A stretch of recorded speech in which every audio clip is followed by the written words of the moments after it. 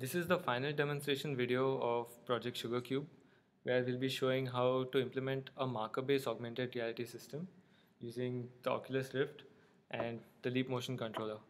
In one of our previous videos, we've shown how to put the camera feed inside the Oculus Rift, and a video after that, we've shown how you can interact with virtual objects using the Leap while wearing the Rift.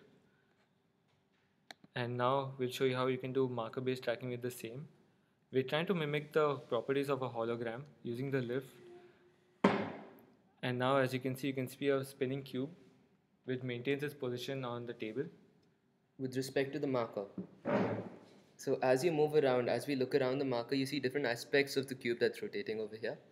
And what we've done is, with the leap motion over there, you can put your hand over it and that changes the velocity of the cube.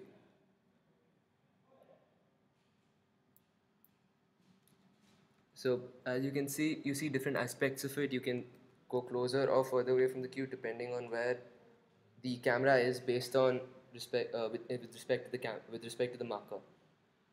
Now if you could replace this cube with other models, such as this heart, 3D rendered heart.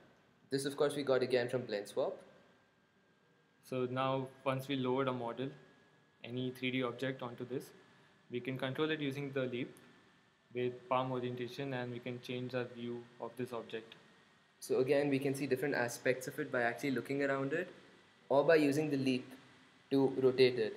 So right now we're just turning our palm, or we're just turning a palm over the leap, and that allows us to look at different aspects of the heart.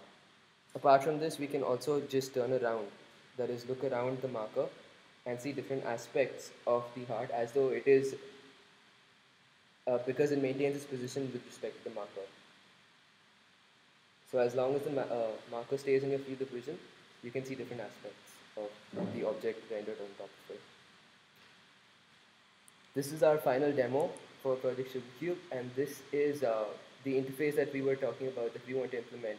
That is, create objects over markers that mimic the properties of a hologram. So this object can be manipulated, and it is massless, and it maintains its position like a real object with respect to the marker.